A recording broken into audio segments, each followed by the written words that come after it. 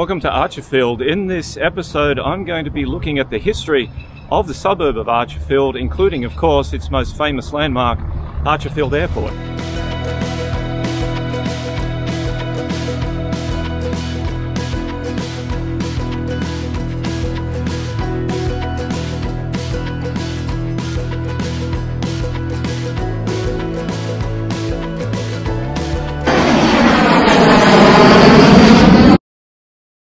Now, before I get onto the history of the airport, this area here from 1828 was known as the Cooper's Plains Convict Station.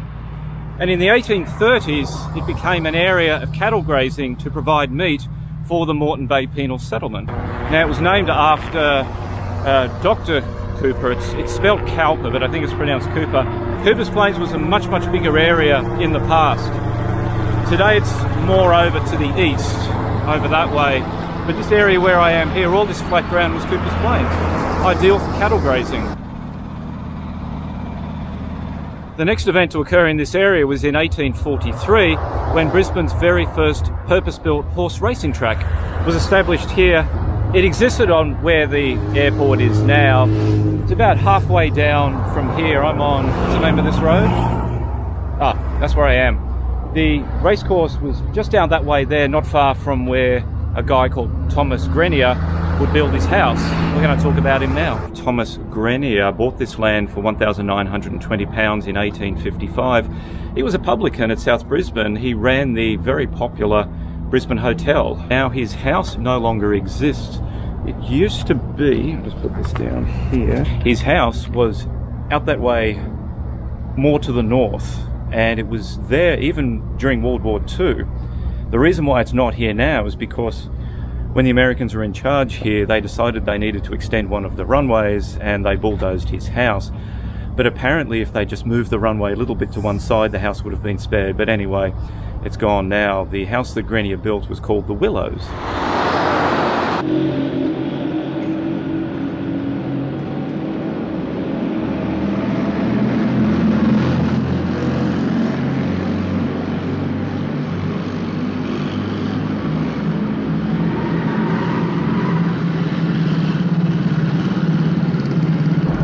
God's Acre Cemetery. This was established by Thomas Grenier on his land as a result of the death of his son Volney, who was out on a fox hunting expedition. He fell from his horse and was killed. He was 16 years old.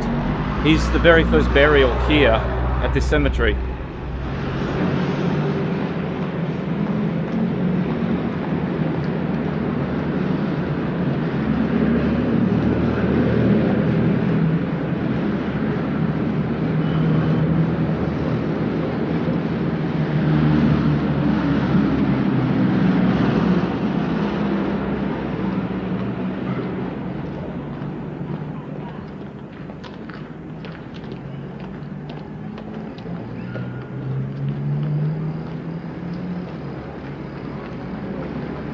So how did the name Archerfield come about? Well, there was an Archerfield pastoral station to the south of here. This is what it looked like. It was most likely named after a fellow called Andrew Archer. He leased the house on the Archerfield pastoral station from 1879 to 1880. He was also the bank manager of the Brisbane branch of the Bank of New South Wales, and that was on the corner of Queen and George Streets. There's a later Bank of New South Wales building that's still there today. Now, some of the Archer family lived in Toowong, and there is today an Archer Street in Toowong in memory of that family. A little bit of a link between Archerfield and Toowong, same family. So, just a little detour here to Forest Lake. I'm walking up a hill which leads to the site of where Archerfield House used to be. This was the main house for the Archerfield Pastoral Station. Now, the pastoral station didn't extend all the way up north to where Archerfield is now, but the name was used to refer to the area further north when the airport was being put in, and they needed a name for it, and so they used the name Archerfield, and that name was applied to the area in 1929. And these trees here date from the 1870s when the house was built. There's some avenue of trees leading way down there, up this hill, up to the site just up here. where the house used to be. Look at that one. Wow.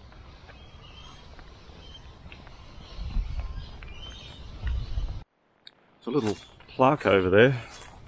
As I say, this historic Kauri pine tree was reputedly planted by the Duke of Windsor in 1901. Well, the house would have still been here back then. It burnt down in 1928. I'm standing on the spot where Archerfield House used to be. Alright, I better get back to Archerfield. In 1912, this area that is now the airport was being surveyed. In 1912, this area here where the airport now is, was being surveyed for an abattoir. And obviously didn't go ahead. Here's a map of what the area looked like and how big the abattoir would have been. In 1925, Eagle Farm Airport opened. It was considered to be very boggy and prone to flooding, and so they started looking around for another airport, and they found this area. It was in 1929 that the Commonwealth government took about 260 to 300 acres of this former Grenier land with the intention of building an aerodrome. So in 1931, Archerfield Airport was opened as Brisbane's main airport. However, 1931 was also a year of heavy rains, and this area flooded in places, which is ironic because they moved the airport to here, away from Eagle Farm, because that was prone to flooding. In 1932, a female aviator by the name of Maud Bonney, I think they called them aviatrix back then. Anyway, she left from Archerfield Airport in 1932 to circumnavigate Australia, and she was the very first woman to do so. And then in 1934, another female pilot, this one by the name of Jean Batten, landed here after a 15-day flight, with many stops of course, from England to Darwin. She eventually came down here. Apparently 20,000 people came to see her land here at Archerfield Airport. When she was getting ready to get out of the plane, a fellow, very well-meaning and in a very gentlemanly manner, offered to help her out of her plane. She refused. Instead, she helped her cat, Buddy, out of the plane. I mean, she'd just flown all the way from England to Australia. She didn't need a man to help her out of the plane. It was also in 1934 that the first airmail service between Australia and England began, again right here at Archerfield Airport. And just as an aside, the guys who were standing there next to the plane kind of looked like bootleg gangsters. And it was also in 1934 that Charles Kingsford Smith departed from Archerfield Airport, heading for San Francisco. This was to be the very first west to east flight, i.e. over the Pacific, between Australia and the United States. The plane that he had, the Southern Cross, was originally built as a polar expedition plane, and it did crash in Alaska. It was then put back together by Charles Kingsford Smith and others, and became his signature plane. And just another feather in the cap for Archerfield Airport, it was in 1938 that the very first passenger flight service from Australia to England departed from here. But then things were going to change in a very big way, because in the following year, 1939, World War II began, and the role that Archerfield Airport was to play would have national significance.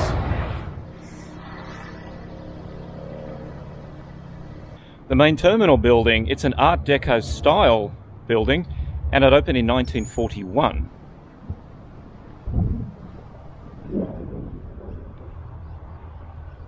And amongst everything else, it still operates as a terminal. If you're taking a flight from this airport, you come in here. And the waiting room is just through there, as it always has been.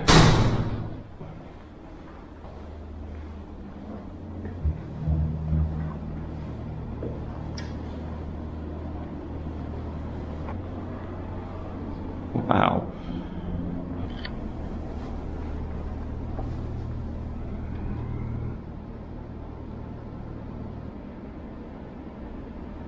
And actually from in here in the terminal building, you can see the city skyline, and it doesn't look all that far away.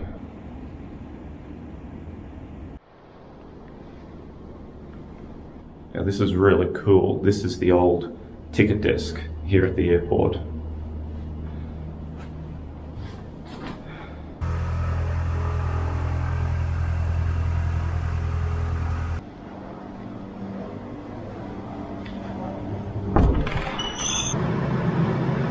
I wonder if Charles Kingsford Smith ever took a leak here.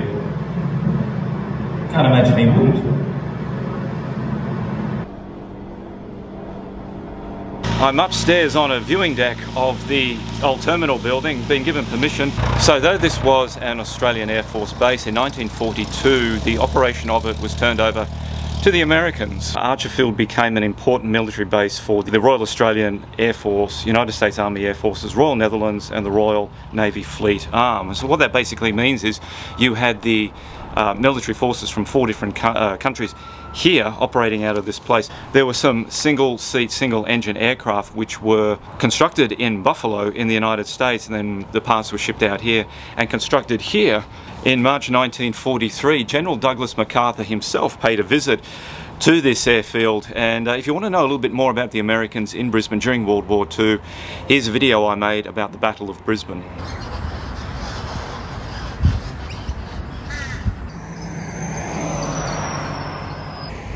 Just across the road there on Kerry Road are some maintenance hangars built by the Americans between 1943 and 1944. After the war they were handed over to Australia, and they're still there today, being put to very good use as, what are they? Hastings Deering.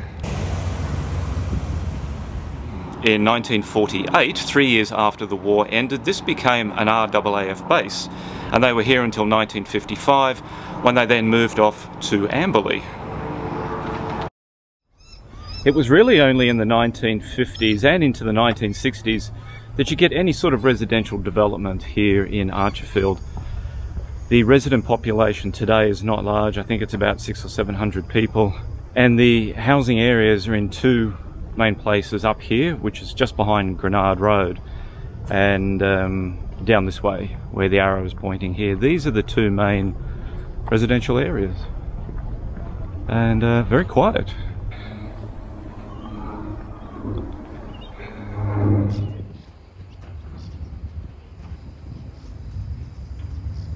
Now, if Archerfield wasn't noisy enough, what with the airport and all the traffic around here, in 1964 the Archerfield Race Motorway opened. In 1978 it had a change of name to the Archerfield Speedway, and this is it right over here.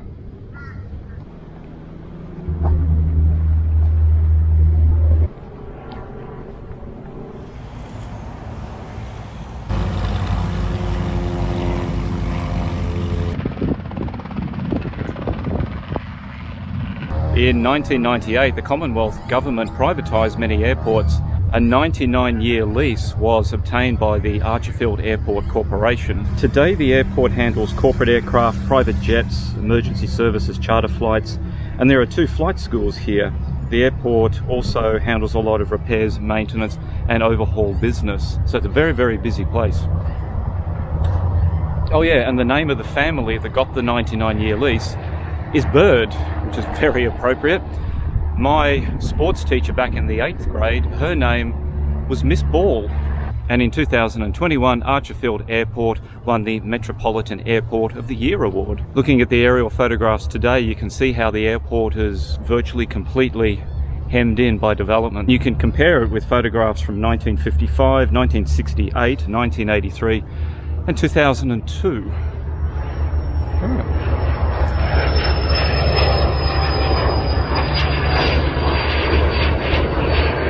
There we go. Thanks very much for watching this documentary about Archerfield. I hope you enjoyed it.